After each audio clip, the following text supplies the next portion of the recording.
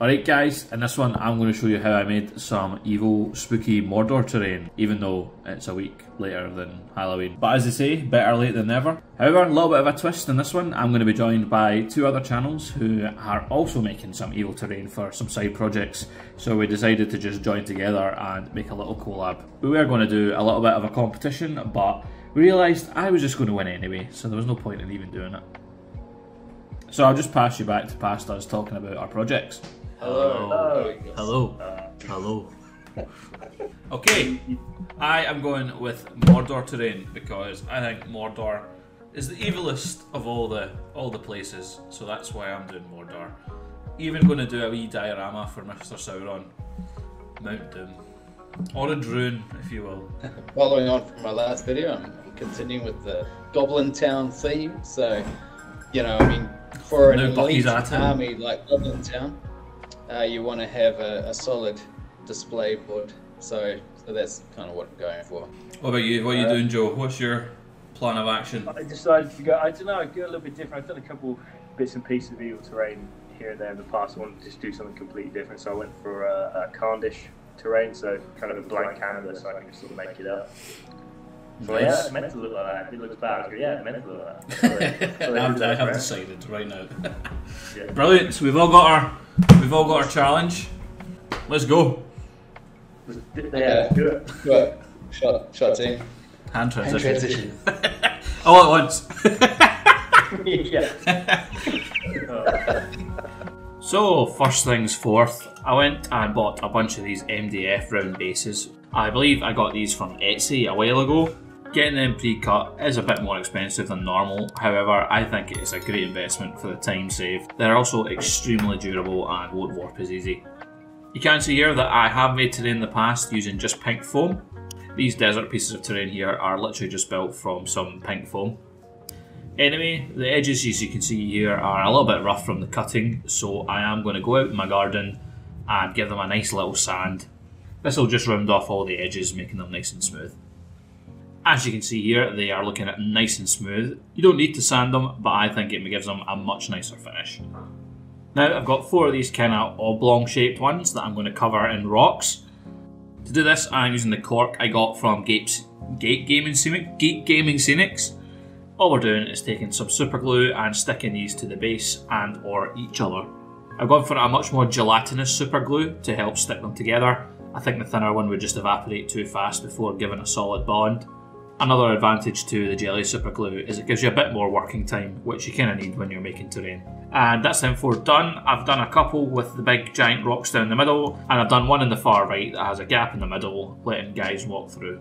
Just be careful not to spill it all over the floor.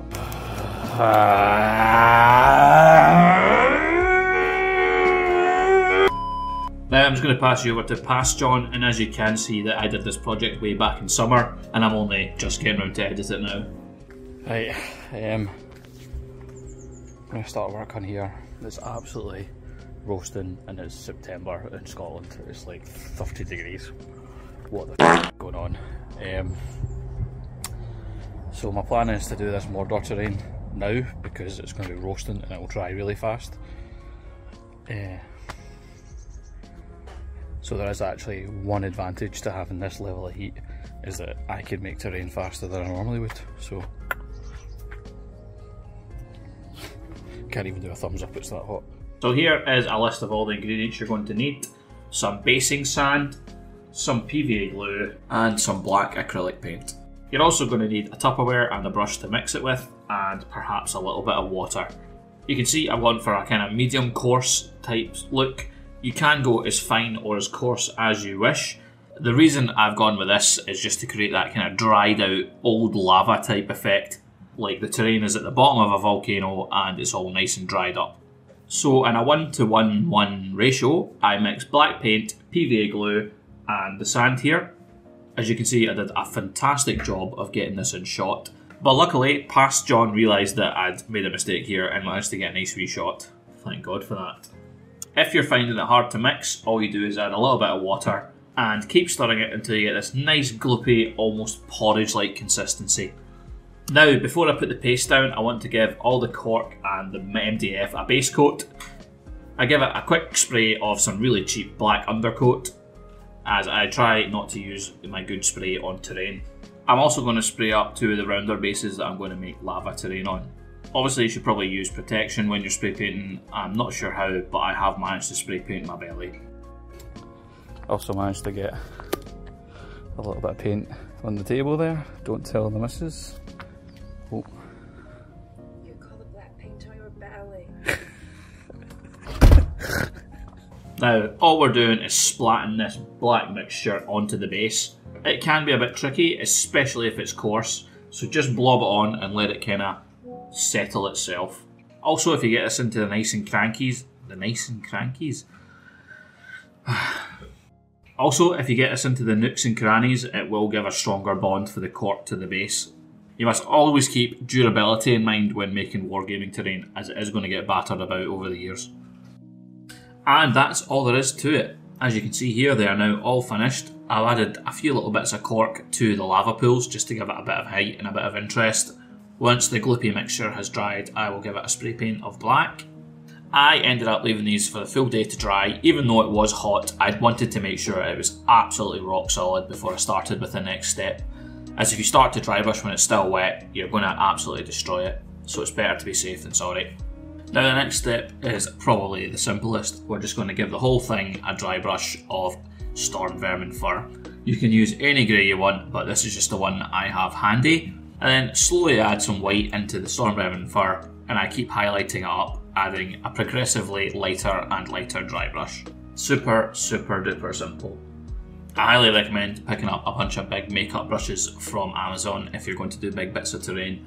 It was an absolute game changer for myself.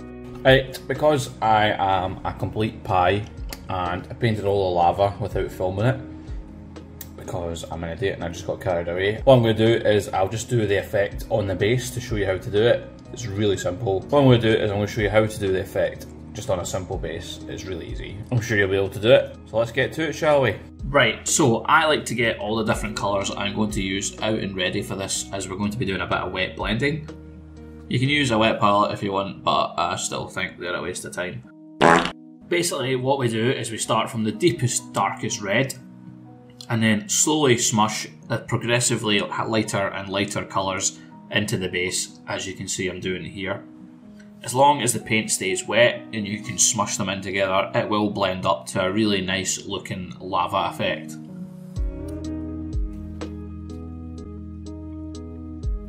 We then cover the whole thing with Mortient Earth Technical Paint. This will give the excellent black crackly finish to the top, so it looks kind of like crusted lava.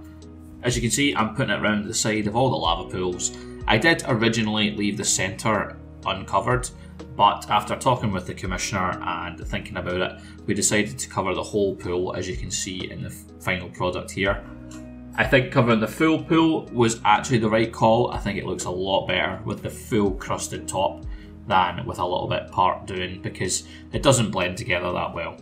Maybe if you were good at OSL effects, it would be good to leave the lava open and have some kind of bright light emanating from it. But unfortunately I don't have an airbrush, so I think it would be quite hard for me to get some really good looking OSL. Then I felt the pure black was nice, but it did need a little bit of colour to break up the base. So I've gone with these kind of brown and yellow blasted heath, kind of dark dying grass tufts. I've even gone for some kind of little yellowy bushes. I put the bigger ones where the rocks meet the ground, as that's where the moisture would accumulate from any rain that Mordor gets. Then the smaller tufts out in the open where it would less likely to get rain. Vegetation will always find a way to grow pretty much anywhere. Just ask the weeds in my garden. You can see it in the real world. There are kind of blasted heathery tufts around volcanoes, which I'm trying to emulate here. This definitely helps the base and gives it a bit more vibrancy, and it isn't just one colour, which I think really makes it stand out a lot more. So with that, the lava pools and the rocks are done. However, when I put them out on a 4x4, I felt we were missing 2 extra pieces. So I decided to go with a bigger, rockier mound, which was made in the exact same way as the previous ones. And for something a little bit different, I wanted to do an orc camp, as I picked up some cool STL files from a Kickstarter I'd done. I then proceeded to paint up the orc camp.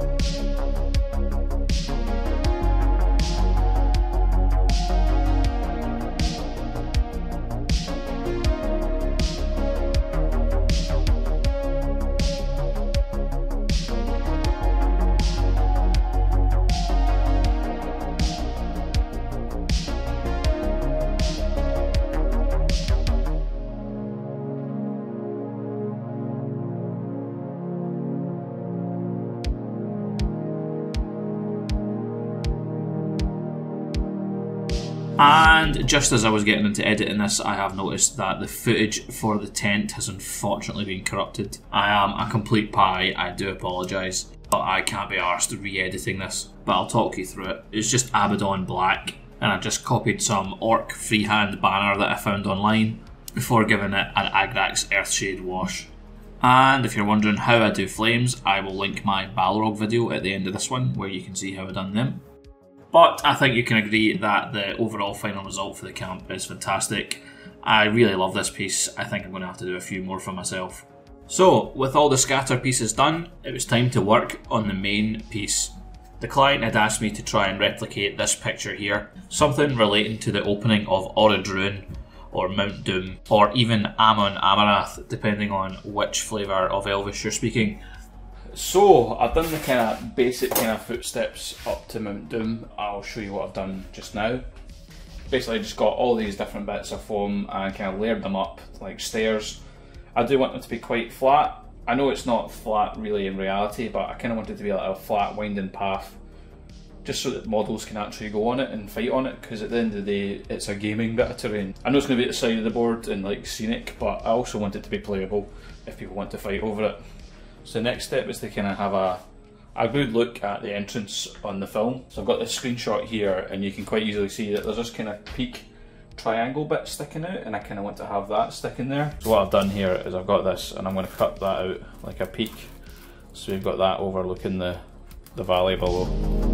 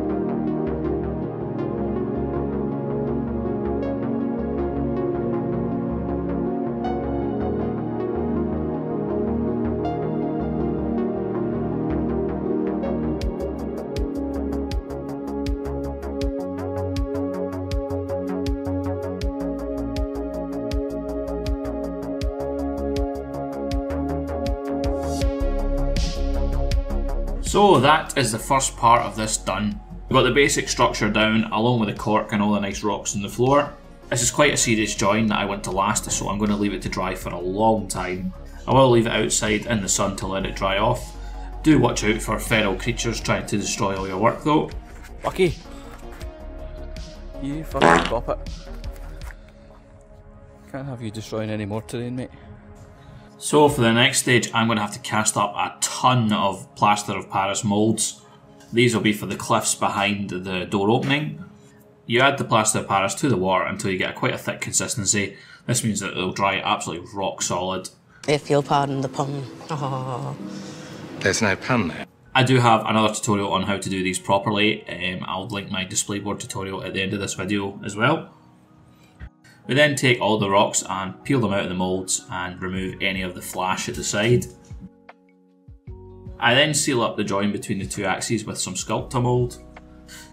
So to make the kind of gate at the door, the nice kind of peaked tower, I've gone with these big kind of bits of plastic card. I've just kind of stuck them into the random shape, digging it into the polystyrene, and then building the rocks up around it, using a mixture of hot glue, filler, and sculptor mould to stick the rocks to the floor. I then realised it'd be easier if I lay this on its back and stuck all the rocks on it.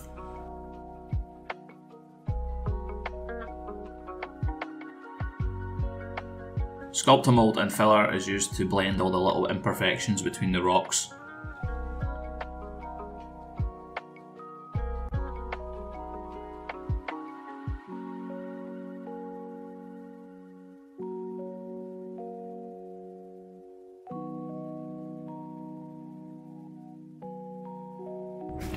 Right, so that's this bad boy painted. All the rocks and all the ground are done.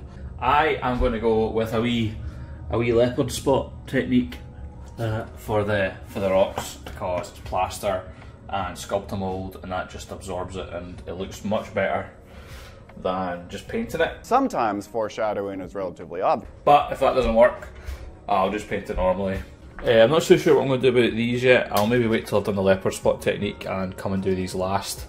I might make them like silvery metal, like evil metal. Maybe black with like edge highlight of silver. You know, some evil metal. Bye, let's get cracking. Several months later. So, the leopard spotting actually didn't really look that great.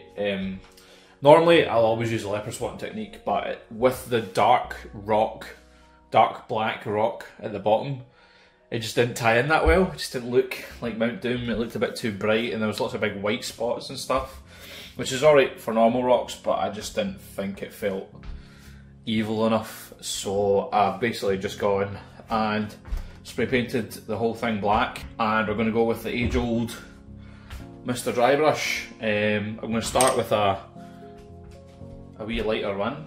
Going to kind of heavier dry brush, an overbrush if you want to get technical, and then we're going to just put in some white into the grey and just do a really light dry brush just to pick out all the finest detail, and then we're going to tuff the cut and hopefully it looks class. After the amount of work I put into this, if it looks like shite, I'll probably just go for a cry wank. Yeah. So just dry brush the and I'll get back to you.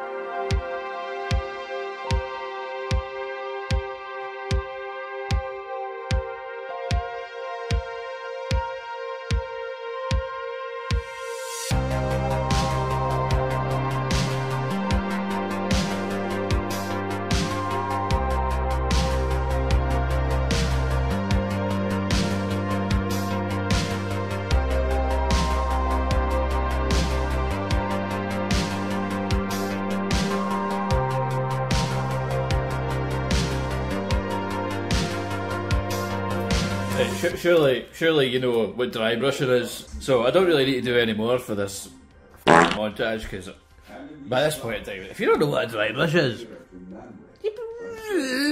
just a quick point here, I have to do all the boring bits, like painting the back black, just so that it kind of all ties together. It is the boring bit. I really want to start tufting this and getting it all finished, all the wee final details. But you need to do the boring bits, sadly. Painting everything black. Yay! But you know, we'll get there, we'll get there, we'll get there. The missus will be happy when this is finished as well, because she'll get her kitchen back, because I've Mount Doomed my kitchen. Hopefully get this done today. A few moments later. So I've just gone and tufted it all up the same way as the other boards. Added a few in the kind of some of the cliff faces just to break it up, because it looks very kind of monotonous if you don't have these tufts. But you know, that's us almost done. I think the only couple of things I want to do is fix some of the mistakes that I've made. This piece has taken probably as long as all the others combined, if not double. You like it so far. I've got a couple of touch-ups to do, fix some of the bits and bobs, and then it's done.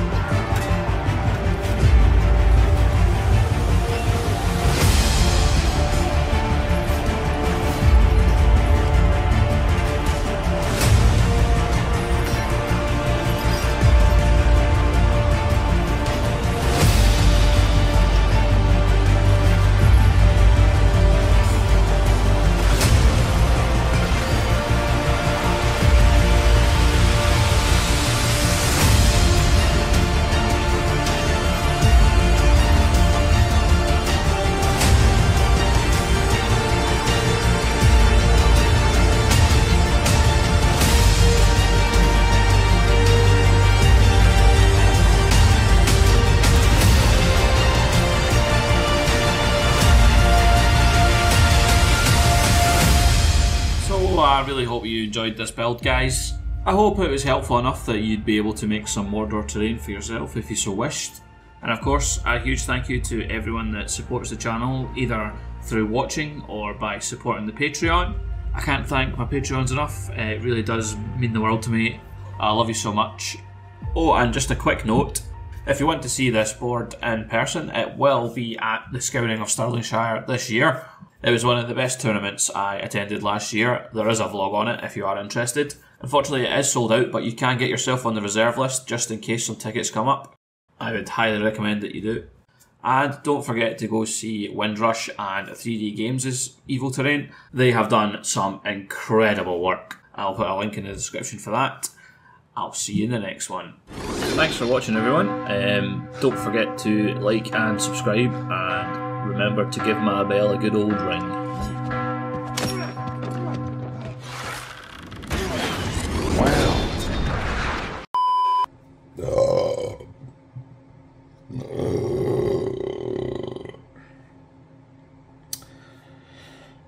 Where was I?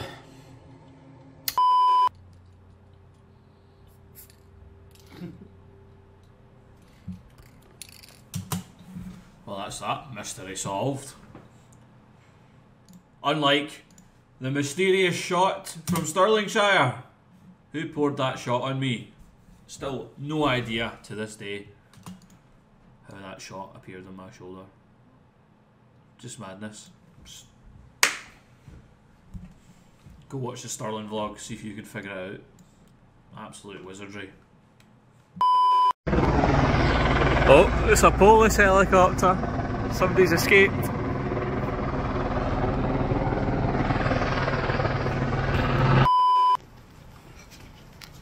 I'm in the garage. Ah, there's a sculpting mould.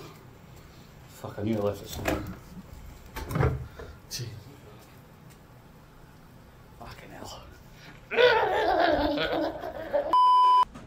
Well, I'm glad that you've really thought this one through, John, and have come with a water. Well, I thought the whole point was we were going to have a call to discuss it, and then we never did. Oh, it's the prequel, is it? Yeah.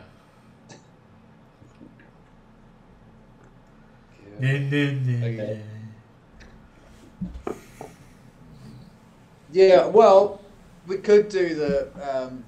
We could have like an end shot where you multi-screen all three terrains and say, comment. Yeah, but did we find...